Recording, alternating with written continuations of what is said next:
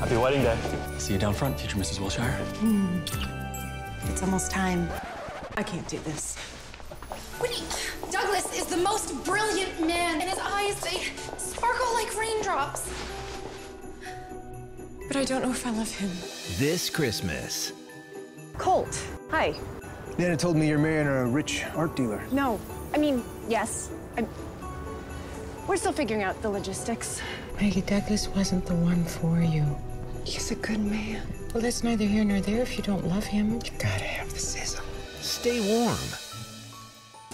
Ouch! Hey, be careful.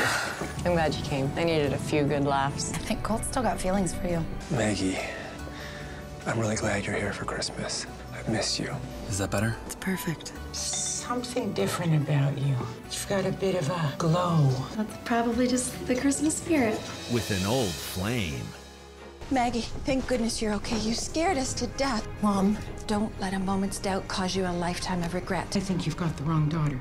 Olivia, do you have something to say to your sister? Maggie, I'm really sorry, but I think Douglas is the most wonderful man. I think I'm falling in love with him. What's going on here? Give me a second, Mom. I'm getting there. I've been following my head for so long, and all that time I should have been following my heart.